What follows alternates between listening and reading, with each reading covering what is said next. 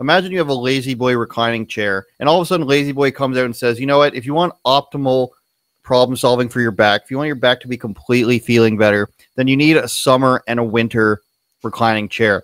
Summer chair, you know, it's temperature regulated, it cools you, it's better for your back muscles. Whereas in the winter, you know, it's colder out, it injects vitamin C into you, vitamin D, makes you feel better into the winter. You go out and you buy this summer couch too, or the summer chair, and then all of a sudden they say, you know what, you need a new chair every single year because the fibers in the chair break down, you know, the cushions aren't as protective, the battery for the heating pack on your lower back wears down. You need to buy another chair every single year.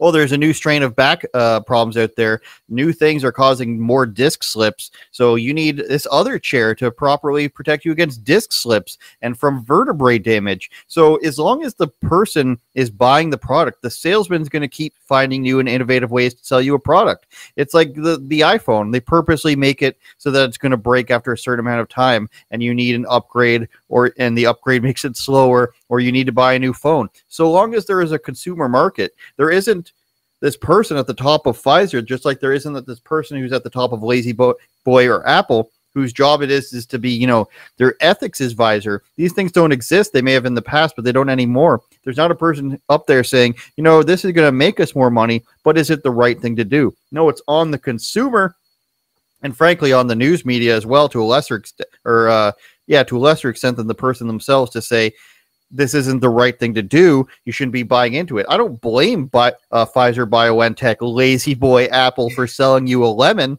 all the time. I blame the customer. Their job is to sell you things and to make money.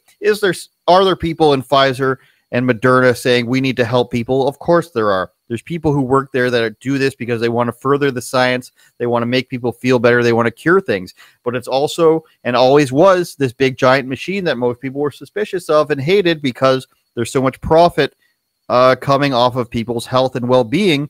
I mean, you remember Pharma Bro. It wasn't what people said it was, but still, they were so quick to jump on somebody for being so evil, and now all of a sudden these companies care about you. Now all of a sudden everything is just for your health. All of a sudden Bill de Blasio loves you. All of a sudden Joe Biden loves you.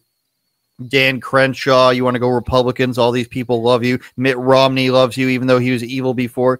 All these people love you and care about you now that they found a way for you to buy, basically, with your tax dollars, billions upon billions of a product. So if you want to keep buying the product, go for it. Don't use my money for it. Don't make me buy the product every single year.